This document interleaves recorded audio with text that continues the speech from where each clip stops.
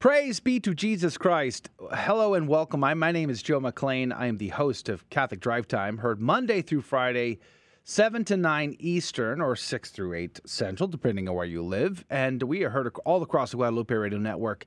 And I'm joined by my producer, Adrian Fonseca. Good morning to you, Adrian. Good morning. Good morning. It's good to be here. Praise Is be it? to God. Yes, praise be to God. It's good to be here. Despite of it all, it's good to be here. Well, praise be to God. We're so grateful to the Perpetual Light Society. You know what? You make it possible for us to continue to do what we do. We share the good, the true, the beautiful, sometimes the salty, sometimes the sweet. But either way, we help keep you informed and inspired. And we want to say thank you for your generous, perpetual gifts. Every single share-a-thon, we know we can count on you, and it makes the world of difference to us. So we have something special planned for you today. Adrian, what do we have? We have two interviews back-to-back, and they're going to be smashed together. Clare and Gabriel Castillo. You may have heard Gabriel Castillo before. We've had him on our show a number of times. If you're a Catholic Drive Time listener, you've heard him before. If not, well, this will be your first time hearing him. Praise be to God. And I am happy to be the one to introduce you to him. And his assistant, Clare. They do amazing work on YouTube and in the local parish. Amen to that. So the title of this talk is called Refuge of Sinners, How Mary Saved Two Souls to Save Many. And you're going to love this. These two people are very inspirational, very encouraging, and we just love their zeal for Holy Mother Church, for Our Lady, and for evangelization. So it's going to be a wonderful presentation. Sit back and relax, and let us present to you Clare Aalerud and Gabriel Castillo. Praise be to Jesus Christ. Joining us right now in studio is Gabriel Castillo. He has a couple of wonderful YouTube channels, Gabby After Hours, True Faith TV, and he's also a youth minister at a parish in Houston, Texas. Praise be to God. Welcome to the program. It's an honor to be here, Joe. As usual, I'm so thankful to be here with you and Adrian in the studio. Amen. We want to talk to you about your conversion because we know you weren't always an incredible Catholic. Not at all. The worst of the worst, I think. The worst of the worst. Actually, the best of the worst and the worst of the best. I like to say that. I like that. Can I steal that? That's yes, good, you may. Actually. Yes, you may. We've been talking about how Our Lady impacts so many souls. Yes. And I think Our Lady has played a crucial role in your own journey. And yes. I hope you'll share that with us. 100%. So, where would you like me to start? From the beginning? Yeah. In the beginning was the Word. In the beginning was Gabriel. In the beginning was Gabriel and his mother, and not good practicing Catholics, but we called ourselves Catholics.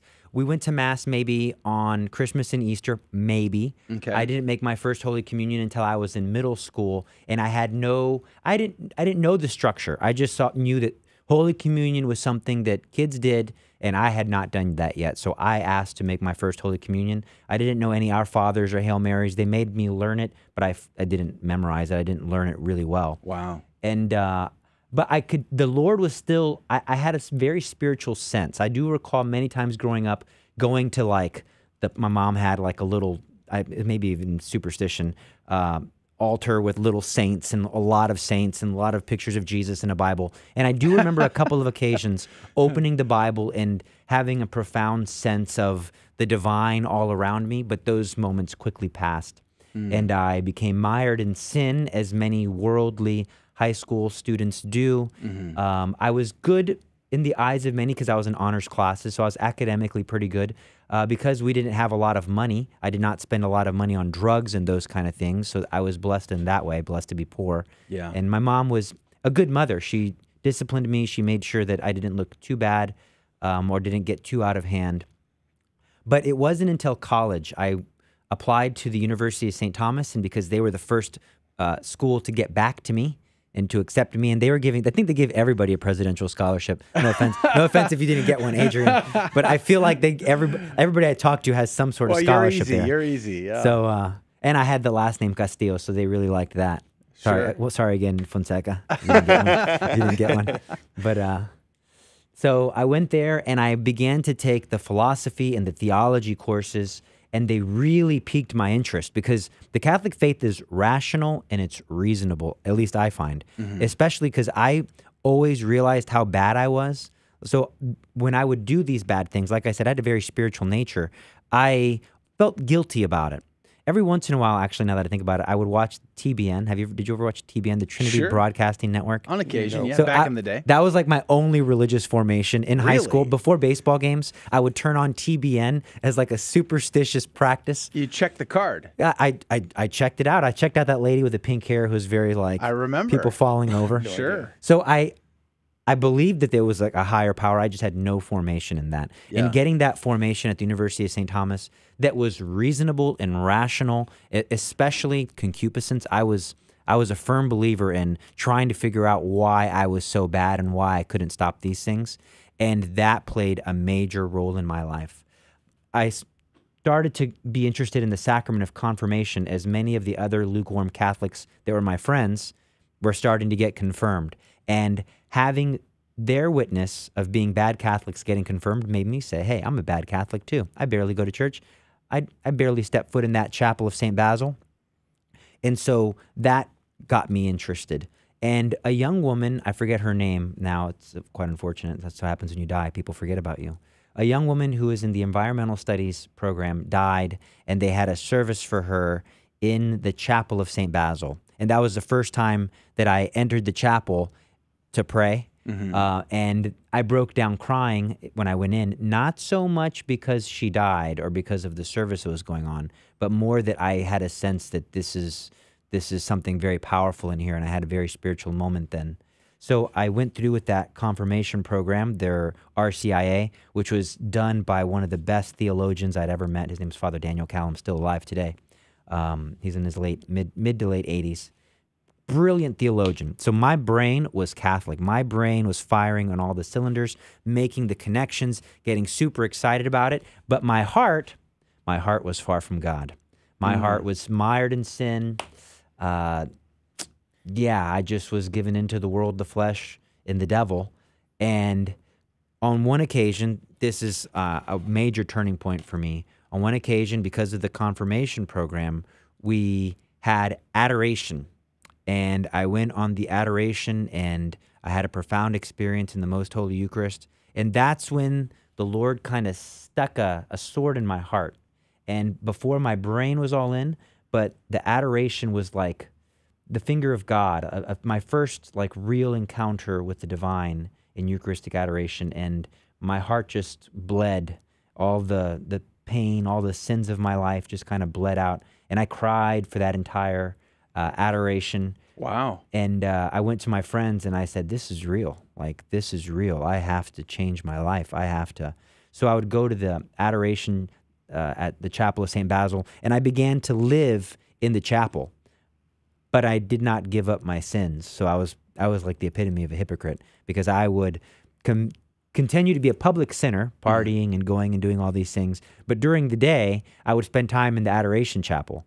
How would you go to, how would you like actually pray in adoration? Because I know like when I first started going to adoration, the first time I went, it was praise and worship adoration. And then the first time I ever went to a silent adoration, I had no idea what to do. So like, how did you end up figuring out what to do in adoration? At that retreat, it was a little bit of praise and worshipy. I did not know that it was going to be. So I asked my professor, who was also there. I said, hey, how do you do adoration? I've never been to adoration. How do you do adoration? And he said, you just look at the Lord. And I said, well, I'm just going to sit there and look at the Lord for an hour. And he said, no. Well, can I have some steps? And he recommended repeating the holy name of Jesus. And I was like, okay, well, that's a start. So we went in and I repeated the name of Jesus for about 10 minutes. And I began to hear a voice kind of saying, hey, stop talking. I have something to say to you. And I thought I was talking to myself, so I just kept repeating the name of Jesus.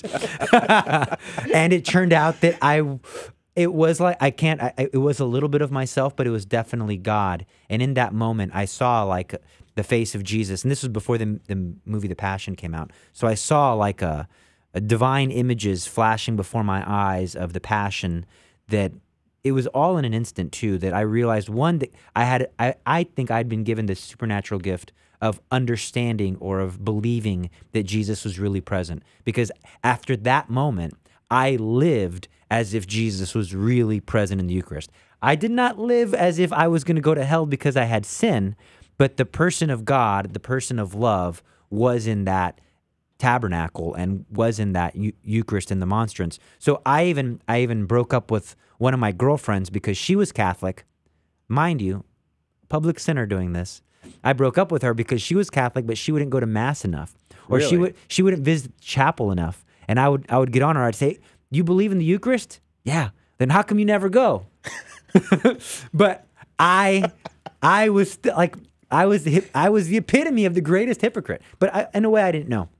And then that's when I would say the devil saved my life. So for one Lent, because I was now trying to live the Catholic faith, for one Lent, I said, "Okay, Lord, I think I'm going to try to give up mortal sin for Lent." And so I went to confession with that great priest, Father Daniel Callum. I went to confession with him, and I didn't make it 2 hours before I was back in mortal sin. Not even, maybe it was only an hour. It was humiliating. And it was humiliating because I was actually trying. Whereas before I was sinning and I was like, yeah, this is fun. This is life. This is what I've been raised on, what's important. But I actually genuinely tried to be good, and I couldn't do it. And so I had true contrition. I cried that night shortly after realizing how much of a failure I was. I cried very profound tears of sorrow. And when I was expressing my contrition to God, I heard the voice that I believe was a demon, and I heard it audibly with my ears. So I said something to the effect of, "God, I'm so sorry. Please forgive me. I'm truly sorry." And then I audibly heard a scary voice mocking me, and I can't make the sound, but it was very high-pitched and very grasply, saying, "Oh, God, I'm sorry." I can't even get my voice to that pitch to reenact it. And so I was immediately struck with fear, and almost as in an instinct, my brain, and I think I'm now looking back on, I think it was my guardian angel, thought to think of St. John Vianney. So I said, "St. John Vianney, pray for me." I did not know anything about the life of St. John Vianney. I knew he was a saint. Now looking back on that, I think that thought obviously had to come in from my guardian angel, simply because now that I know the life of John Vianney and his battle with the demon, immediately that scary voice went away. And I had been given a rosary by a great professor, the same professor who taught me how to adore the Lord, or at least gave me some tips. And I had not prayed it. Let's go back real quick before you go on. And your professor, which I'll just tell everybody, is Dr. Rebard. Yeah, he was, the boss, we man. had him on our show a while ago, a long time ago. We have to have him back. And so what happened? Why did he give you a rosary randomly? I mean, I have no I've idea. had him in a class for years, and I've never seen him give someone a rosary before. So I don't know. Well, I think maybe he saw me going through the RCIA program, and this was in the middle of the RCIA that he actually gave it to me. And I actually found it because I was like, "What happened to that rosary?" And I found it last night when I was cleaning up, preparing for a move, and I held it, and I was like, "This is where it all started." So I don't know why he gave it to me. I was having a very bad time in life, but he didn't know that, and I didn't think anybody knew that. And to my surprise, after class, he's like, "Gabriel, stay and talk to me." And I was like, "Oh, I'm in trouble again." And what have you done? That's what I thought. I was doing everything wrong at that point. And he had a handful of wooden beads, and he said that he had gotten it at a general audience and had it blessed by Pope John Paul II. So that night after I had that first diabolical manifestation, I was afraid to be in my room, despite the fact that I was at my mom's house. My mom's house. So I was in my bedroom, and I got this pamphlet on how to pray the rosary. And so I was sitting on my bed, at the edge of my bed, and I looked at it, and I said, "Okay, how do you do this?" In the name of the Father, and the Son, and the Holy Spirit. I believe. And the moment I said the words, "I believe," I felt a force not only just grab me by the throat, but slam my entire person down on the bed. And it felt as if I was being pinned down and being choked. I recall being able to breathe and having a sudden panic and trying to scream out for my mom to come and help me, but I couldn't get the words out. So it was just like I was gasping.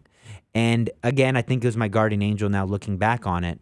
I heard or felt the enlightenment, a little spark in my mind to pray the Hail Mary, and I couldn't. I tried to get the words out, and I couldn't. And then again, the spark was like, or the light, the illumination was like, say it internally, say it in your mind. So I got the first the words Hail Mary out in my mind, and I felt a little bit of relief, and I was able to say the words with my lips, Hail Mary. And once I said those words, instantaneously, everything in the room was back to normal, whereas it felt like everything was spinning and I was, spiraling out of control. In that instant, everything was normal and calm and peaceful, and I was freaked out beyond belief.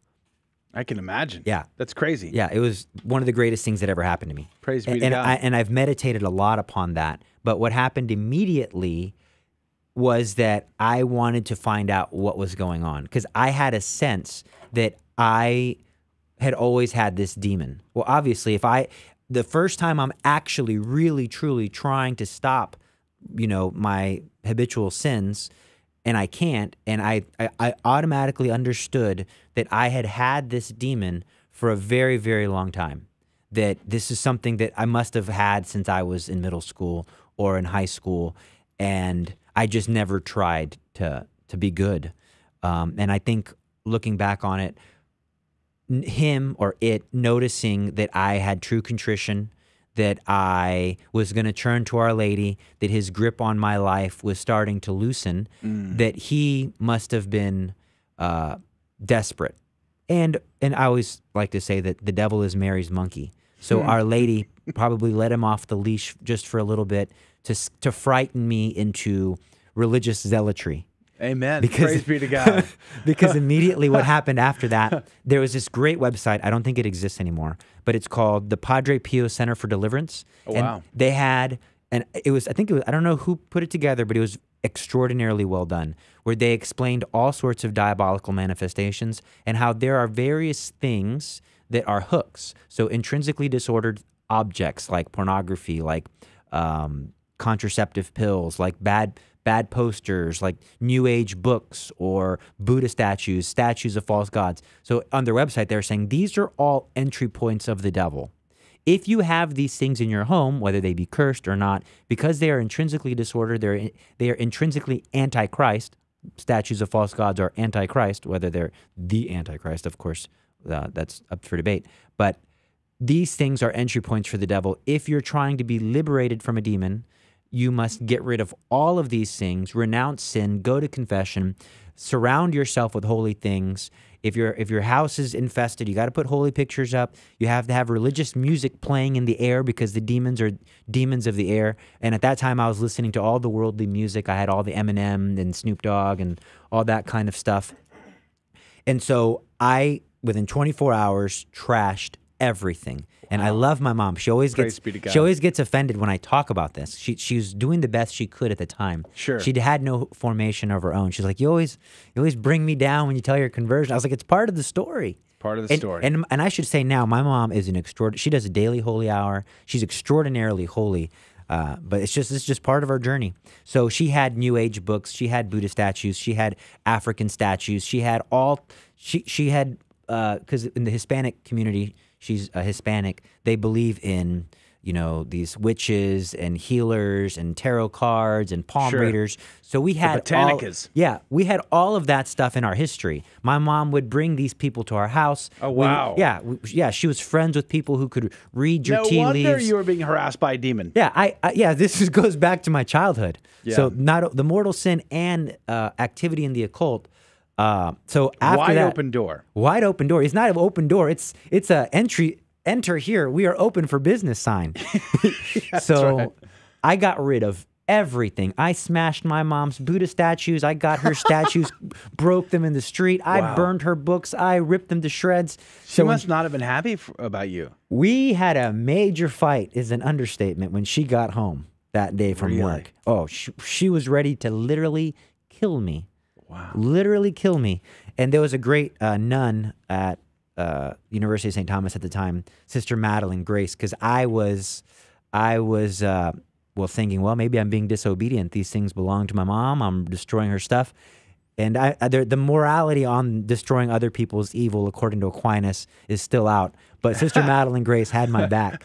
So you know the story of Abraham, right? What is that? Tell Abraham me. he was according to tradition, it's not in scripture, but in tradition, Abraham, whenever his father was an idol maker, so he built and created idols. And so one day his dad was going on a journey, and at this point Abraham is already a monotheist. He believes in the one true God. And as Abraham is gone, he comes in with a bat and destroys all the idols in the room except for the biggest one, and puts the stick into the hand of the biggest one. And when his dad comes home, he sees everything destroyed, and he sees the giant statue with the stick in his hand, and he turns to Abraham and starts yelling at him for destroying his statues. And he goes, "What do you mean? It was him." Wow. And he was like, "What do you mean it's him? He can't do it. He's just an idol." He goes, "Exactly." Oh, exactly. Very good. And He's idolatry. So there you go. Example of someone destroying their parents' idols. Well, yes, my mom and I got into major battles, but it was, for me, like I said, one of the best things that ever happened to me, because I was partially afraid and partially for good reason afraid. I would have EWTN. Back in the day, back in the early 2000s, EWTN had an extraordinary audio library. I remember in my own conversion process, I discovered this audio library, and I downloaded tons of content, burned them onto CDs, and I had entire books full of these cases full of these CDs that I burnt from their library. It was a gold mine. They had, my favorite stuff was the Lives of the Saints by Bob and Penny Lord. Sure. I just consumed the lives of the saints. And because their lives were so extraordinary, I thought that was ordinary. Yeah. So it opened and expanded my mind to the possibilities of what God could do. And so it gave me a fire in my chest. They say that only somebody who's hot can spread fire to another person. Yeah. And so I was hanging out with the hottest of people, the saints of God. And so that played a tremendous role in my life. And as I began to now root out sin and live in the chapel of St. Basil, I began to hear the voice of God more clearly, at least what I believe to be the voice of God more clearly, and to guide me and to give me direction. And I was originally studying math and engineering, and my grades in math and engineering were worse than bad, and my grades in theology all of a sudden began to explode. But it was more so not that I was studying any differently, I don't think, but because I was living a holier life. Theology, it was more of a lived theology, and I was able to make connections, and all the EWTN and all the Mitch Pacwa and all this stuff was coming into my brain. And so I had no other option than to become a religious educator, simply because I was doing so badly in school. Sure. So I like to say that God set me up with all my failures, that I had no other option. Yeah, perfect timing. At the right. When that happened to me, I had already gone through school, and it was kind of too late at that point to retread and to pivot, and find another way. So praise be to God that He's got you on this journey. Yes. So that led me to give my life to God and say, all right, Lord, religious education seems, but I'm a smart person. I could do anything. I think that, at least, I don't know, maybe I couldn't. Maybe it's just false ideas of pride or whatever, hubris.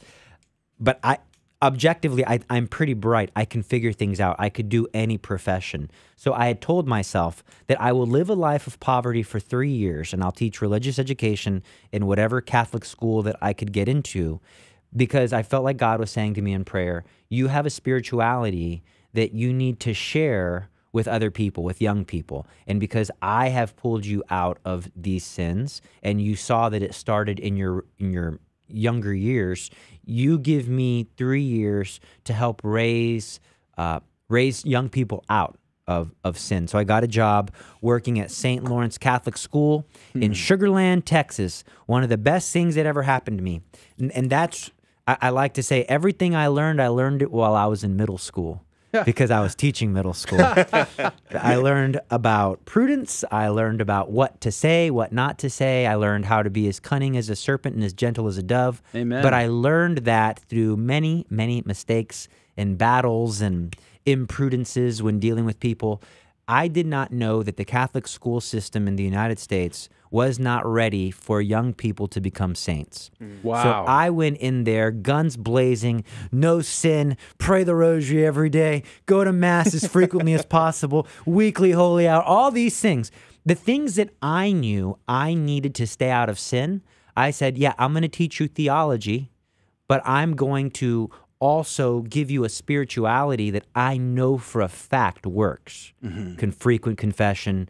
How can you go to heaven if you're not going to confession? If you, especially if you're a teenager and the advent of the iPhone. This was when the first iPhone was coming out, and I had the wealthiest of kids, and they began to get their own iPhones, their own iPod touches, which at the time I was aware because I had been just recently overcoming these battles with online temptations that are available.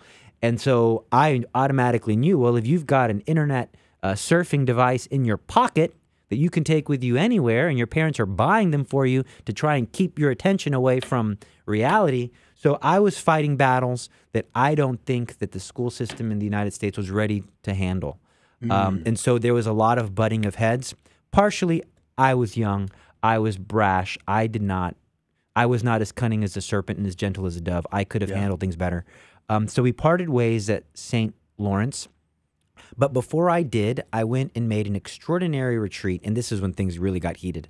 I made an extraordinary retreat with a priest named Father Bing, who's a great holy man. And he had a religious community that he had founded. And they were living a life of reparation and of devotion to the Eucharist and no communion on the hand and kneeling for communion and multiple rosaries a day. And one of their priests was known for having the gift of reading souls. And so I made a general confession with him.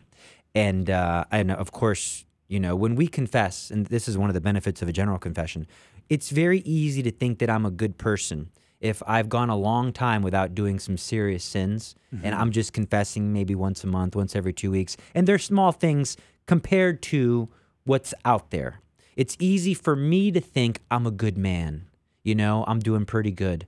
But when you look back at a life of sin over an entire lifetime, from your age of reason to your mid-20s, early 30s, where I was at, you realize how horrible you are. Even if you're just confessing, even if you didn't do many horrible things, just all your sins added up from your monthly confessions, you realize just how much God has done for you. Yeah. And so I was broken. I broke down in that general confession just because I saw the evil impact that I've had on the world and how little good I had done. And so the priest said, this is not, he made it very clear that this is not your penance, but you're obviously suffering from guilt for sins committed and people you've led astray. I encourage you for 1 year to pray all the mysteries of the Rosary every day for 1 year in reparation for the sins you've committed and to bring good in the lives of those people that you've hurt. Wow. And then after that 1 year, don't even think about it again. Just move forward and forget about it. You've done your time. You've given it to Our Lady. Now you dedicate your life to serving God. And never receive Holy Communion on the hand ever again. And kneel for Holy Communion as long as you possibly can. And I said, I was sold. I was like, I'm in. Let's do this.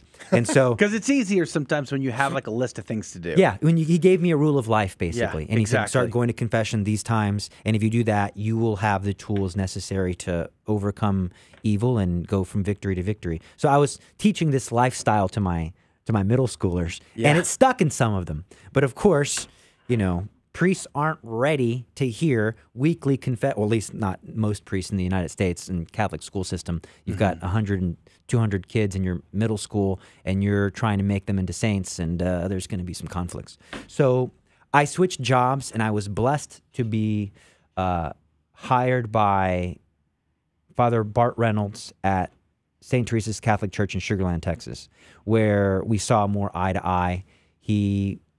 When he hired me, he said, hey, I have a mission for you. And I said, what is that mission? He said, stir the pot. And I said, to which direction? And he said, to the right, of course. And I said, let's do this. Wow. Let's do this. And then he said, you have 1 year to make yourself indispensable here. You have 1 year. Because a lot of my former students, their parents, I'm giving you guys the full behind the scenes here. A lot of my former students, their parents loved what they saw in their young people, and so they donated to St. Teresa's the money to pay my salary for 1 year. No kidding. So Father Reynolds said, you have 1 year to make yourself indispensable so that I have a reason to hire you.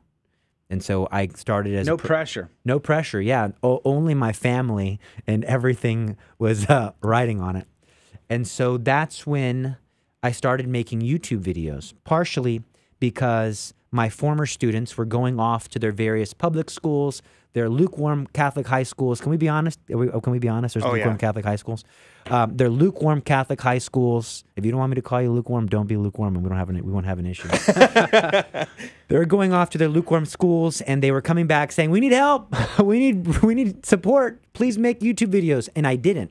I would, and you can check, and you can look at the dates on my YouTube channel.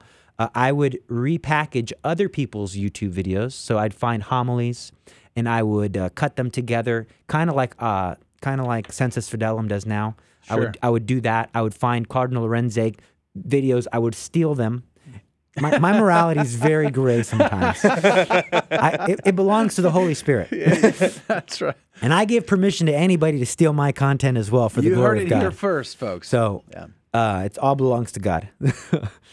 That's probably not good theology, but whatever. I'm certain it's not good theology, but whatever. We'll sort it out later. We'll let God separate the goats from the sheep. Right, exactly. Anyway, so I started uploading there. But then working at St. Teresa's, we had a great youth minister named Matt Johns, and he was doing a series for his high school kids where he would record various people answer apologetics questions. And that was the first time I had ever been on camera. And the little video I made for them was received well. And so I began to film myself as a Lenten exercise. And this was during, remember the Shaytards? Was it Shay? I do remember that. Were they the no idea. Shaytards? So it was like the advent of vlogging. Yeah. Shay something or other. Exactly, yes. And then I thought, I can do that. And anytime I tried, I failed. I tried to do it, and the video wouldn't record. I remember some of those early videos of you, Gabe. I mean, I used to Sitting in love your car. watching you back in the old days, and sitting in your car. Remember, After hours. Like that used to be a very popular thing. It kind of still is to some degree. People in their car. Not anymore, I think. Matt Walsh made his start filming in his car. So many people did, but I remember those videos. They were very good. That was good. But what you did not catch was the my life part that for some reason would not edit. The only thing that stayed was the spiritual reflections. Because I did a 40 days for Lent. I'd go to the Adoration Chapel for 2 hours to see if it would change me and what my reflections were.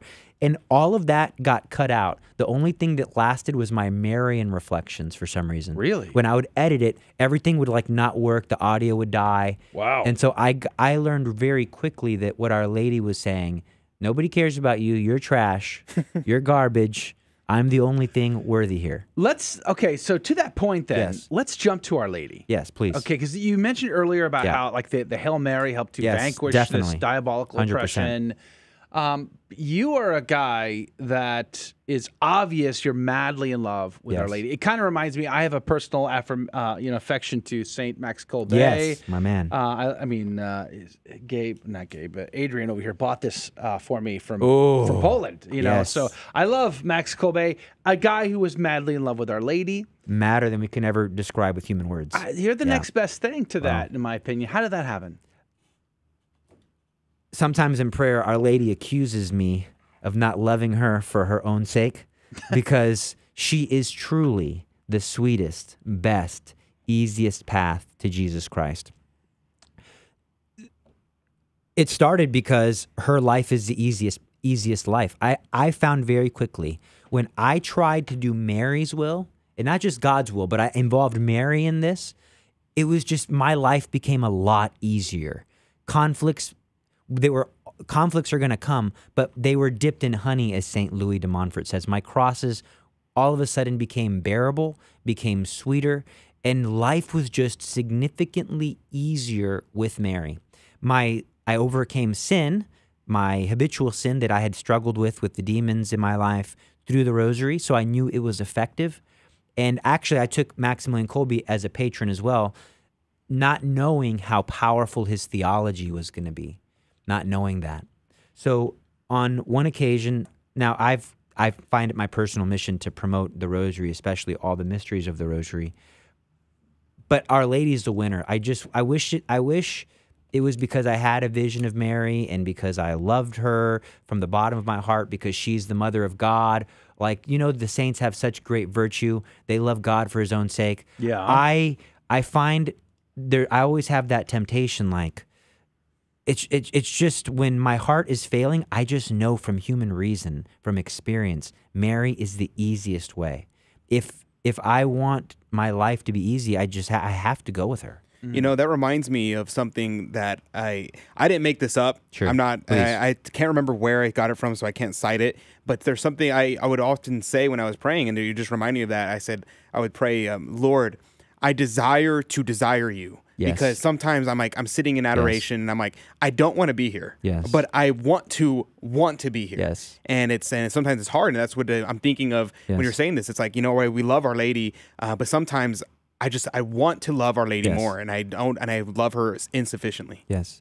And when I don't want to pray the rosary, I would notice that when I wouldn't pray my rosaries, I would fall. And not only would I fall, but I would mess things up in other people's lives. So I would drop the ball in a certain situation where other people were depending on me, to where I would pray the rosary, and this is when I learned it was okay. I would pray the rosary simply so not to mess things up. You know what I mean? Because I knew that if I prayed it, she had my back and my personal self-interest would be taken care of. So on one occasion, I mentioned this to Adrian. Adrian was actually the first person I mentioned this publicly, but now I'm a little bit more okay with it. On one occasion, I was at World Youth Day in Brazil, and I was already thoroughly convinced of the rosary. I was already Spain, thoroughly convinced of the theology of Our Lady. I'm just not realizing how much deeper it can go. And I was praying in a chapel of St. Dominic, and I was questioning my life. One of the things when I started working at St. Teresa's is I would question my life a lot, because how long could I go on as the promoter of evangelization, making a teacher's salary for the most part? What am I going to do with my life? Like, I didn't have fulfillment. I just was looking, where am I going next? I didn't have purpose. And so I was searching for answers about the meaning and purpose of my life. Like, what next? Because I had kind of seen it as like the net that I got caught in from when I left St. Lawrence. And so I was at World Youth Day, and I was praying in the Church of St. Dominic, and I was standing before, and this is a church where St. Dominic, I believe, was baptized. I believe so. Yeah, his baptismal font was there.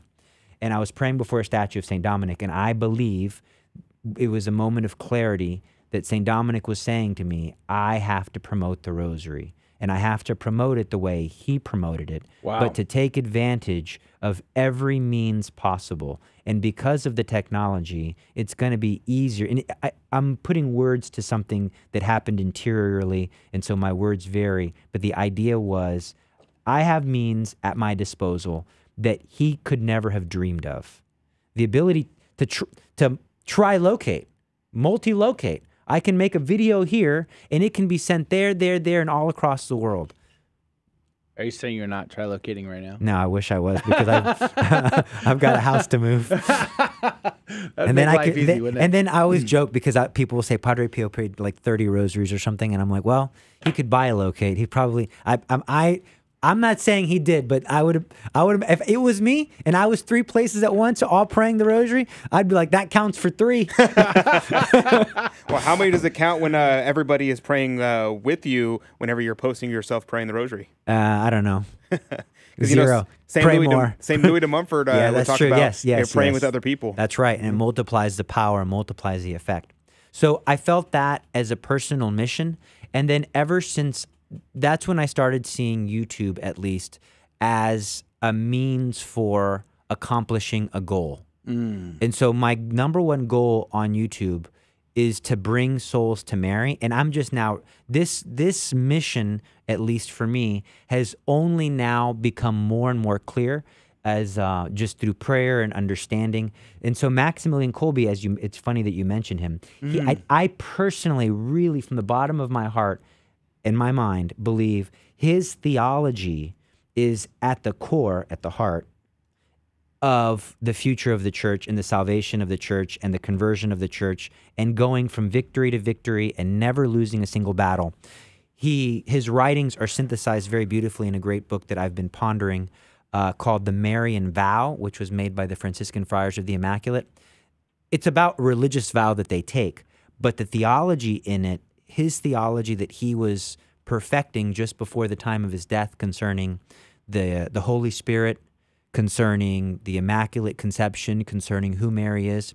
There's a lot of quotes, one in particular that stands out to me that Maximilian said. He said, union with the Immaculata, union with Mary. Now here is a method that will guarantee success because Mary never loses. So union, and then he had this great, and this is all stuff I've been pondering lately. So he had this great math equation that he put when he'd given a conference for seminarians in Rome, where he put the secret to sanctity, and he put the letter, the capital W, and a plus sign with a little w equals S. And he said, the secret to sanctity is uniting your will with God's will. That is sanctity. And the Immaculata, who is perfectly united to the Holy Spirit, is her will and his will are perfectly united. That's why they are basically one breath. You hear her voice. You're basically not you're hearing. You're basically hearing the voice of the Holy Spirit. So if Mary is God's will in the sweetest, most perfect, most efficient, most everything way, why don't you unite your will to her will? She never fails. And when you do Mary's will, the Holy Spirit flows through that, and the Holy Spirit works, and the Holy Spirit transforms, and she will never lose. And he gave this beautiful long quote that I don't have it memorized, but it effectively said this. We need to surrender our lives to Mary, allow her to live in us, pray to her, ask her, what is your will in all things? At every moment, say, what is your will? Because she's God's sweetest method, he won't deny us knowing what her will is. Ask for that grace. And he said, to the point where it is no longer I who live, but Mary living in me. Wow. And then, it That's sounds a bold statement. It sounds like madness. And then he goes on to say, and if you do this, not only will you go from victory to victory, but you will not, and not only will you become a saint, but you will become a great saint. And that quote in particular stands out to me because that's exactly what he did. He said, this is the recipe that will make you a great saint. Check it out. I'm going to do it, and I'm going to prove it. So this theology of Maximilian Kolbe has been blowing my mind lately. So could you call it Mary Maximalism? Marian maximalism. And so there's two methods, and I have not publicly talked about this. This is the first time. I've talked about it at a conference I gave recently, but I don't think they took me seriously. Because I gave the talk 2 days in a row, and they still had a glazed look in their eyes. Yeah, like what did he say? He's like, just what? Smile. Just smile. Maximilian Kolbe was a nut. He would say he was a nut. He would say we should be transubstantiated into the Virgin Mary. Wow. That's bold statements. He said we should go around looking for Mary like a crackhead. Wow. Like he used these words, like a drug addict searching for his drug. We should only seek Mary everywhere. Yeah. And again, we should reiterate that when you're seeking Mary, you're seeking Christ. It's difficult for many people to swallow that. Yeah. And to It really sounds understand. madness, yeah. There's a lot of nuance in that. Yes. And I would say, though, this has been one of the areas that I see Our Lady using you in a powerful way to reach people. Through your videos, through your content, some of your videos have had incredible audiences. Right. Praise be to Jesus. Thank you, yeah. And explaining some of these difficulties to a new audience. Yes. So the plan is to win. I now see my job no longer as a YouTuber, content creator, just to put a couple videos out every once in a while. I now see this as an invasion. So our Lord Jesus Christ came as a warrior king, and he came to invade Satan's territory. And now we need special ops that will not lose. And there's one. It's called the General, the Virgin Mary. And those children of her, the more children of Mary we can get and equip with especially these two methods, the more victory and the quicker this victory will turn around. So Maximilian Kolbe says you should focus on two things. Having the presence of Mary, because when Mary's present, things happen. And that can be through looking at prayer cards. That can be through talking to her. That can be through just visualizing her, lifting your heart up to her, and then seeking to do her will. And when you consecrate your conscience, then that's when Our Lady begins to speak more clearly to you. Because a lot of people, especially through the Father Gately and all these wonderful new books on Mary and consecration, they talk a lot about, hey, give Mary your merits, give her your prayers, and trust her your family, which is good. But Maximilian Kolbe would say, the one thing that separates you from an animal is your will. Anybody can say, Blessed Mother, I give you my merits. Blessed Mother, I give you my family. If you're wise, you will do that. But it takes death to say, Mary, what is your will? Where do you want me to go? What do you want me to say? What do you want me to wear? How do you want me to do it? Because that means I die. And then for me as a rosary pusher, as the preeminent devotion, only now do I understand the purpose of the rosary once figuring this out. The purpose of the rosary is to kill me. Every time I pray it, I die inside. Yeah. And it turns you, so if the goal of the Immaculata is to make you like her for Christ, it's Mary's goal to, and this is Maximilian Kolbe, not me, when you consecrate yourself to Mary, Mary puts you in her womb, and it's the role of the Holy Spirit to form Christ in the womb of Mary, to Christify the children of God through Mary with the power of the Holy Spirit. So if that's her number one goal, the rosary literally turns you into Mary because it makes you ponder what she pondered, the incarnation. How often? Nonstop.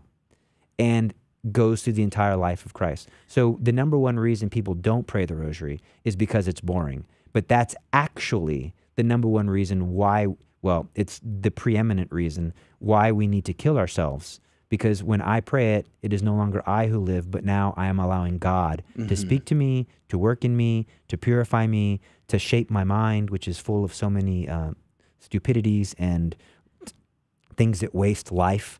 Real quick, everything you're saying is just like piercing my heart right now. And I was reading something yesterday, or it was the day before, Feast of St. Cecilia. I was reading this, and it was talking about, I got to go find it and bring it and show it to you. It was talking about the 3 deaths. Yes. There are 3 deaths. You have the death of the body, which is, everyone's going to die one day. Our body's going to die. And death of the soul, which is something that we should try to avoid, which is eternal damnation. Yeah. And then third thing is death by grace. And he talked about how God, with his grace, will kill you. Yes. And I was like, what? I was like, I had never heard that before. Yes. And it directly was talking about, not directly with the rosary and Our Lady, but the same idea of God killing us, killing our desires for things, our everything, our will for anything that's not God. Yes. And that's exactly what I was thinking of when you were saying that. Yes. And that you're saying that triggered that memory of Father Karapi. You don't remember that he would say, do damage to yourself. Kill yourself. And I always thought, well, that sounds kind of harsh. You can't say that in our PC culture. No. But now I understand more clearly what that means. Like, we have to make room for God. Gabriel Castillo is garbage and trash. The only good thing about me is what God has given me and what Our Lady wants to do. And I am the biggest obstacle for God's will. So I've mentioned this, sort of the sentiment before many, many times on Catholic radio, saying, yes, Our Lady said yes, and salvation takes on flesh, right? Yes. Gives us an opportunity. And I always like to point out there wasn't like a list of other young virgins on standby waiting for her. Exactly. Because if she said no, well, then I'll just go to the next village over. Everything hung on this one person who had free will. And it's a powerful thought. But maybe we won't give birth to the Messiah and the Savior of humanity, but our yes still has a powerful opportunity to do so much. And if you think about, and this is all new to me, like this has been blowing my mind the past couple weeks. So when you look at the analogies, for example, or the typology of Our Lady in the Ark of the Covenant, for example, and the Ark of the Covenant, we all know that we've all read the Scott Hahn, with the Word of Flesh, et cetera, et cetera. God bless Scott Hahn. Hope he's doing well. But we don't realize is that Our Lady, the Ark of the Covenant in the Old Testament, was a weapon. They would take the Ark of the Covenant into battle, and they would win. They marched the Ark of the Covenant around the city of sin, Jericho. The walls came crashing down. They had the Ark of the Covenant in the temple Dagon. The false gods came crashing down. Yeah. When the Philistines started to abuse the Ark, which is the unbelievers, and I would say symbolize Satan, the Ark of the Covenant humiliates them. The scripture says that they died from hemorrhoids. They didn't just die. They died a humiliating death.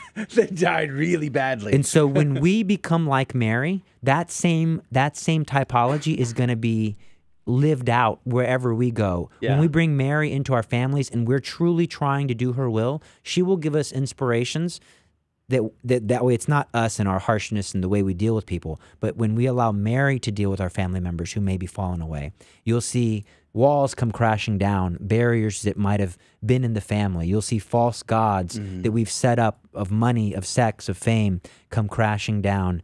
And we will win battles. We will win victories. Demons will be driven out. But the key in all of this is Mary. Mary always brings Jesus. She always, always brings Christ, and she always turns her children into Christ. That is her goal. That is her role. So she's the key. She's the secret, and we've got to get that secret out. Well, as we wrap up our conversation with you, Gabriel Castillo, it has been a powerful one at that. What would you say is your best advice to someone who's been riding that line? Sort of their heart's been tugging on them to say, hey, or their conscience even pricking them to say, yes, you know, this life you're living is not good. Yes. And you need to do something about this. What would you say to that? I would say make a strong consecration of your life to the Virgin Mary, solemnly and personally. You don't have to prepare for 33 days. Do it as soon as possible. Do a 33-day preparation if you want, but do it. And then in that, beg for the grace to pray the rosary. A lot of times, the rosary will be dry. You're going to get zero to very little consolation. You'd rather watch paint dry. I would rather watch ants build an ant pile. But if you do it, there are promises associated with the rosary that Our Lady guarantees, and it is the devotion that she has picked. In every major Marian apparition, Our Lady has always reiterated the importance of the rosary. And the more you do it, the better. So I promote praying all the mysteries of the rosary, but you can do more than that. There is truly no problem that cannot be overcome by the power of the rosary. And I'll tell you one quick testimony that I just now have been pondering. I had a dear friend who had all the addictions of the world. His whole family was a wreck. His whole family was on marijuana. Some of his siblings were using harder drugs. Oh, wow. All in mortal sin. The mom was living with a man who is not her husband because one person, the first brother, consecrated his life over to the Virgin Mary, started praying all the mysteries of the rosary every day. That trickled into his other brother, who started praying all the mysteries of the rosary, completely pure, lives like an angel now. The sister has given up her drugs and now prays all the mysteries of the rosary. The mom left the man that she was living with, who she was legally married to, but she was not married in the eyes of God, and now she prays all the mysteries of the rosary. Their family is filled with spiritual fruit of vocations, of their going now from victory to victory, all because one person started praying the rosary every day and took it seriously. There is not a circumstance that Our Lady cannot overcome. The problem is sin and Satan. And Our Lady's number one, that's like at the top of her resume, crushing the head of the serpent. That's what she does best. That's what she enjoys doing. It humiliates the serpent. I don't care what your sin is. I don't care what. I went and I spoke in Portland, Oregon, as you probably know, and over there they have a lot of problems. And I told those men, and I'll tell the people here, I don't care if you've got 2 sons that were born women. Our Lady will figure out a way to get those children into heaven. I promise you, there's no problem. And I know that there's a lot of serious problems out there. Yeah, for sure. Our Lady can do anything. Amen. And she will. But we have to give her a body. St. Teresa of Avila said, Jesus has no hands and feet except for ours. Well, I'm going to credit this to St. Maximilian, even though I don't think he came up with it. I'll give him credit for it. Our Lady has no hands and feet except for ours. And what do the feet of Our Lady do? They crush serpents. Amen. So let's get at it. Love that. Praise be to God. What a great place to end. Gabriel Castillo, thank you for your time today. My pleasure. Thanks for having me. Praise be to Jesus Christ. Wasn't that really inspirational?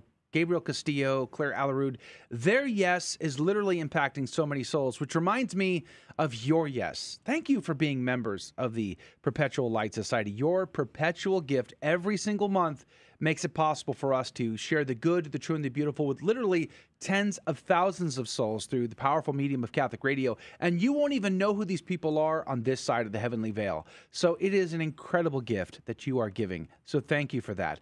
Can I just remind you that the GRN mobile app is a fantastic way to stay in touch, up to date, connected, listening to the Catholic content broadcast every day across the Guadalupe Radio Network. Adrian, how can they get that? Absolutely. You can get our app, the Guadalupe Radio Network app, not the GRN app. Notice I've said in the past, GRN app, but no, it's the Guadalupe Radio Network app. You can get it on the Android Google Play Store or on the Apple Store, and you just go into your phone and download it right there, and you can keep in touch with Joe and I at the Catholic Drive Time Show, or you can keep it up with your local station and find out what's going on there. And you can also listen to us later because, I don't blame if you don't want to get up early. So we have the podcast feed there, so you can tune in anytime you want, anywhere you are. If you have an internet connection, that's anywhere on the Android Google Play Store and on the Apple Store if you look up the Guadalupe Radio Network app. Praise be to Jesus Christ. Again, thank you from all of us at the Guadalupe Radio Network. We could not be more grateful for you and your generosity. So God love you. God bless you. Don't forget to tune in again to the Catholic Drive Time, Monday through Friday, 7 to 9 Eastern, all across the GRN. God bless you. God love you. And we'll see you next time.